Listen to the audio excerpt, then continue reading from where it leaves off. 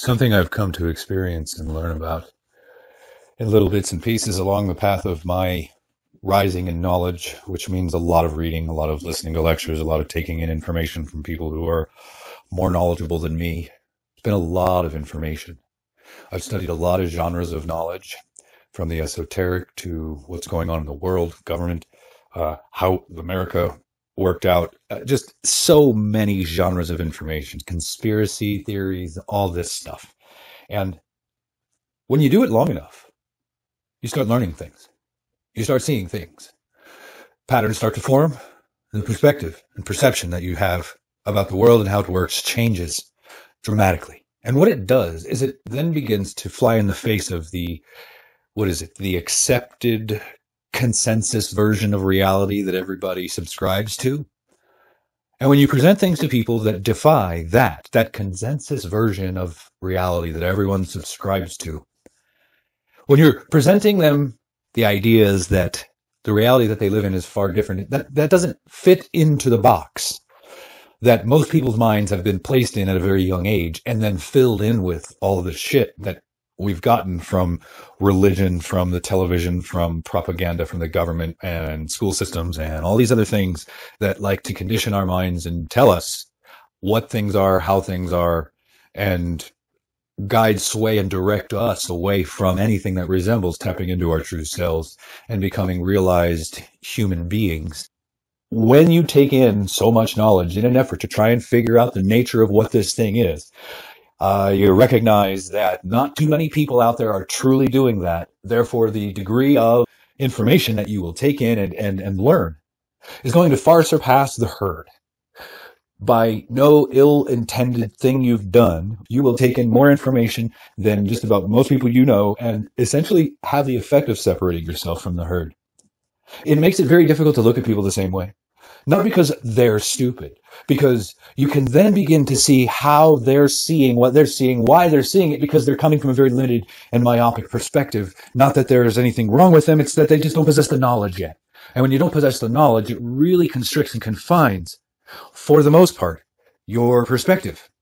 The more you see, the more you know. You can't unknow. You can never go back to the way you were. Your perception, you know what I mean? It's just, it's a double-edged sword in a lot of respects, because there are changes that will take place in you that you could not foresee or have anticipated, generally, prior to going in, prior to taking the deep dives that give you the perspective that show you there's more to this reality. Because I tell you, the human can't take too much too fast. It's too much for the paradigm, especially when you're at a lower stage or level of consciousness or awareness. You can't have your paradigm fracture too much too fast. As you dive through learning and your awareness rises and you become more in tune with some of the deeper things that are going on in this experience, all of a sudden, your perspectives begin to shift dramatically. And the process for me, or for a lot of people, is painful. Has been painful for me, and for a lot of people will be painful. Because when you begin to see how much different the nature of this thing is, whether it's the way government works, the world works, the nature of this reality, what created us, the religious dogma bullshit, law, or anything. You learn too much law and you understand how the system works too much, and you start talking to your friends about shit and they have no concept of it. They're going to think you're that fringe guy. They're going to think there's something wrong with you.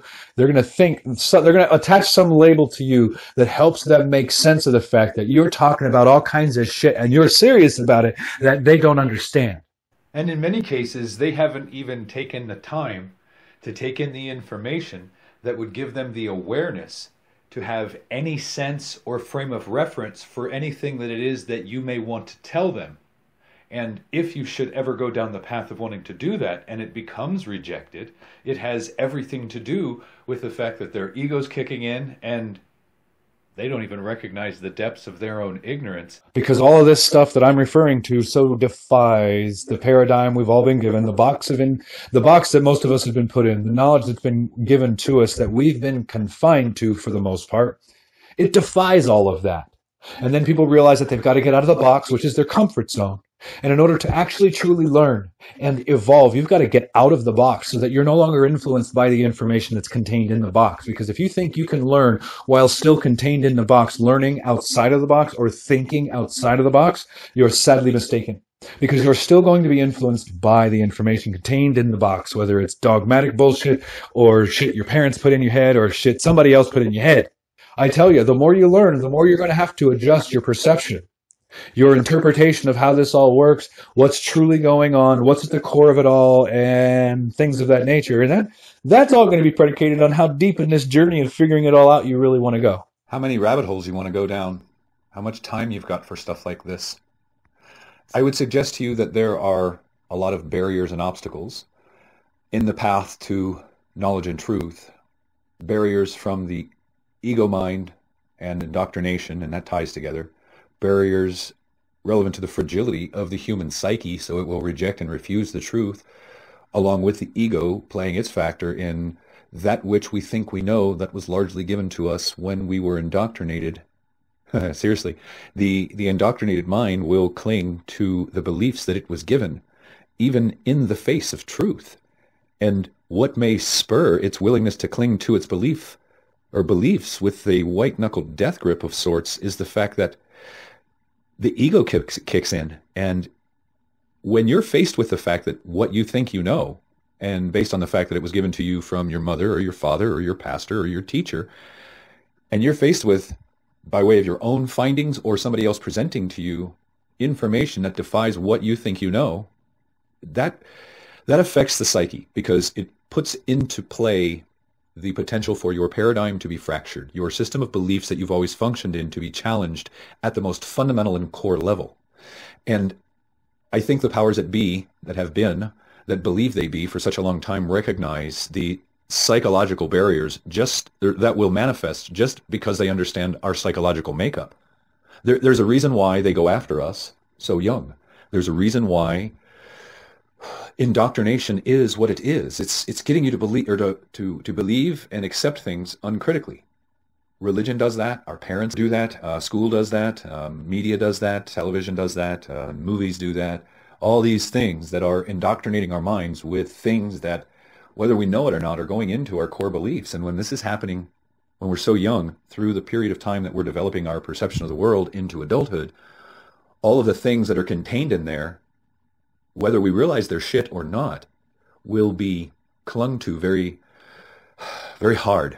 And again, I think that this is kind of a natural obstacle, the psychology of these things that they know about. So they work so diligently to indoctrinate our minds from such a young age, because it creates a knee-jerk rejection of that which defies what the human knows, or the truth if it defies what the human knows. There's anomalies there where, you think you know something, you're faced with the truth, something inside of you is resonating to that truth, and you start to question what you've been given as opposed to the truth. That happened with me. Well, a lot of people will question the truth that's being handed to them versus what's within them, because something inside of them is, I don't know, shut off, and the truth isn't resonating with them. And well, I think that plays into this process that I want to explain to you about the stages of learning. If you don't have a frame of reference for it, you're not going to understand what it is. It parallels the concept of casting pearls amongst swine, because they're just not going to know what to do with it. Before I go there, though, I want to continue elaborating on some of these other obstacles and barriers that I have seen and noticed to be in our way, in anyone's pursuit of the path, in the path of pursuing knowledge and or truth. A major factor that's at play is life. So you have a job, you have a spouse, you have kids, you have a dog, and you have the mortgage payments and the car payments and all that stuff. So you're in a process of get up, go to work, pay your bills, pay your taxes, raise your kids, have a life. It makes it very difficult to have enough time to pursue the truth, to pursue knowledge that leads you to the truth. And a lot of other people are caught up on TV and watching NASCAR and drinking beer and drugs and, these things that are barriers in one form or another towards our pursuit of the truth or pursuit of knowledge. The powers that believe they be have also been using things like chemicals to create barriers and obstacles for us, because these things are dulling the drive, dulling the senses, and creating a level of docility and other things that prevent us from aggressively going after knowledge that leads to the truth or any other thing. Another thing, seriously, I've thought a lot about this, that is, or creates barriers and obstacles in the path or pursuit of knowledge that leads to truth. Just think about life. There's a lot of trauma. We're psychological beings, and we're relatively fragile in our psychological makeup. And too much psychological, physical, emotional, sexual, whatever type of traumas that are imposed on the developing mind can create barriers where you're just caught up in the emotional, psychological, mental aspects of traumas that you dealt with, and you never really get out of those cycles long enough to contemplate truth, knowledge, the reality that you live in, what you've been told, etc., etc. And there's a lot of things in this life that create traumas in the mind, the psyche, the mental, emotional makeup of the human that have them spinning their tails for the rest of their lives, caught up in that shit, trying to break free of the I don't know, the broken record, the snake eating its tail that being stuck in those traumas can create. That, how many people do you know of that may very well be in that condition where, because they're so stuck in that and haven't let go, healed, grown, whatever, not criticizing them, I'm just saying this seems to be cause and effect here, that they've never gotten out of their own way in as much as is necessary to recognize, well, anything beyond just that little center of life that they've been dealing with. So the path to knowledge, the path to learning, the path to truth really never comes into their perspective, which, again, it comes into these stages of learning and awareness. I would suggest to you that there are many well thought out and well designed and crafted and intentionally imposed obstacles to this path to knowledge that leads to truth, because they're all along the path, and especially the path to truth, because there's a lot of people that have a vested interest, a very deeply rooted interest in your not knowing the truth. You're not stepping into knowledge that leads to the truth, or finding it, or caring about it much at all, because people are so caught up in get up, go to work, pay your bills, pay your taxes, raise your kids. I got to pay these bills. I ain't got time for that shit. And if I start going down those roads, I know it's going to have some kind of effect on me, and everything's going to change, and it could disrupt the stability of my family and my kids and my income and all of these things. These men that know, that want you to not find the truth, that want you to never step into knowledge, they play on all this stuff. On top of all of that, we've been, as a society, enticed by trivialities like entertainment and, I don't know, stuff like that, surface level mind candy that easily grabs the attention of the lesser aware, those that haven't quite matured out of that stuff. When you get to the point where you do, because there are those that have such an interest in preventing you or putting obstacles and barriers in the way and along your path of knowledge that leads to truth, they've created so much misinformation and disinformation to confuse the mind, to obstruct your path to the truth.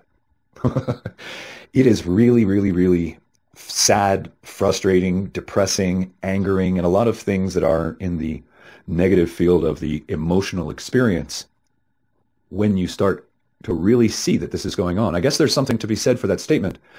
The truth will set you free, but first it will piss you off. There's a lot to know about a lot of things before you even start to become set free. And in that process, you're going to get pissed. If you should get pissed, because you start seeing how much time, effort, money, and resources have been put into crafting your version, or crafting the version of reality that you've lived under for most of your life, or that most people have lived under for most of their lives. You know, people don't like their paradigm shattered. So when presenting information to them that defies what they currently know or think they know, that's a problem. When it's coming from someone that they also consider to be just as average of a Joe or Joanne as them, that becomes a problem too, because you appear to be just as average as me. How or why could you be in possession of something that resembles extraordinary knowledge that, quite frankly, is defying my paradigm at the base level? And, you know, how could you possibly know? That kind of manifests itself. I guess that's an aspect of the ego that jumps in. And, you know, I've heard it said, and I've read that knowledge is all around you. You never know where you'll get knowledge. It could come from the mouth of a child as easy as it could come from the mouth of a 80-year-old man, and all points in between. It's generally our judgment of the presenter, in many respects, that seems to be an obstacle as well. This ego thing that I was saying. They're aware of the ego They're aware of how it will just so trip you up along this path. So this path I keep talking about, there's a path to truth. There is a path that requires levels of learning that beget levels of knowledge, that beget levels of awareness, that beget broadening of perspectives, that breathe life into and give rise to greater perception. Perception, they're a little different. Perception being at the root of most of our human experience. Until you go through these various levels, the information that somebody may possess at a higher level is not going to make sense to you. It's not going along the lines of casting pearl to swine. It makes total sense when you get to a point where you start to get it. There must be a foundation, there must be a foundation of knowledge that stacks on top of each layer as you rise. Think of it as a stairwell or the building of a pyramid in a layered approach that is laid layer by layer on your path towards truth that will hopefully bring enlightenment into your experience of this life. You have to go through periods of learning that lay the foundation. Once you take in enough information in that process of learning, you start to have the foundation of knowledge. After you have that foundation of knowledge and you've taken the time to take in the information and to embrace the learning that's in that information and turn that information into a foundation of knowledge, that in and of itself, just a side effect or a direct effect, is the broadening of your awareness. So that process must be followed for the most part. There's few that can deviate, or few anomalies that I can think of where you can deviate from this process, because you won't have a frame of reference for what's at the higher levels of knowledge, awareness, or truth if you haven't taken in the information that's at the lower levels that gives you a foundation from which to even understand. I think that's a fairly accepted and understood, I would call it truth or methodology or foundation of how you got to approach this. So there is an extraordinary amount of information to take in that does cover more genres of knowledge than most people care to take in a lifetime. That's the way it is. That's the way it is. And until people become willing to sacrifice personal time, personal freedom, and not personal freedom, but personal time and activities, et cetera, and the trivialities that they may engage in. Watching NASCAR and drinking beer. And or make time for themselves that they wouldn't have otherwise made because their spouse or their children and other factors in their life require all their time. Factor it in so that you can begin a process. Because, again, I cannot reiterate this enough. There are levels or stages of information, taking in information that beget learning, that beget knowledge, that beget awareness broadening, that beget perspective broadening, that beget perception broadening in the path to, ultimate knowledge, ultimate truth. And at each stage or each level of the process, of the pyramid, of the stairwell, you're going to find and acquire, and it's going to be different for everybody, more pieces. You're going to be collecting and gathering more pieces of the proverbial puzzle.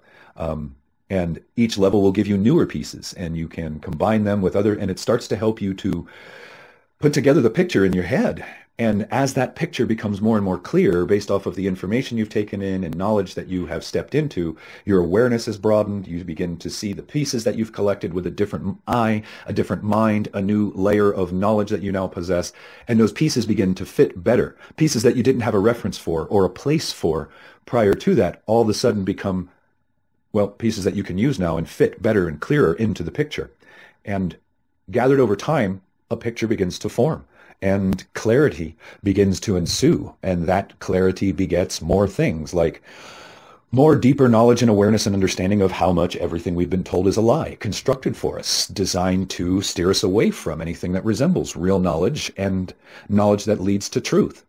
I say again, there are those that have a very deeply rooted, invested interest in your not knowing, in your not finding anything that resembles real knowledge or truth. And they have even more of a vested interest in ensuring that you don't care about the truth or any of these other things, because you're caught up on that wheel of life, that hamster wheel of get up, go to work, pay your bills, pay your taxes, raise your kids, have some friends, do some hobbies, pay your bills, watch some TV. Drinking beer. smoke lots of weed, get stoned. Tune out, man. All these barriers. It's an interesting thing when you start looking at it. And again, how I'm able to do this is I just stepped back, put some paper on the wall and started writing this down and started realizing, wow, there is this flow. They're taking all of it and just putting it there and moving it around. There's this flow to how this works.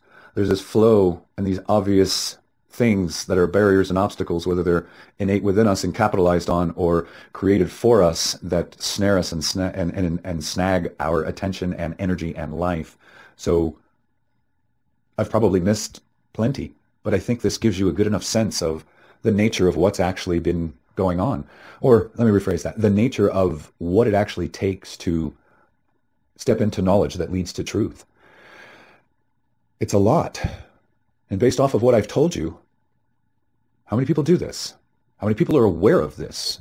How many people have this fundamental knowledge so that they can map out a path for their own learning that, gives them knowledge that broadens their awareness and perspective and perception?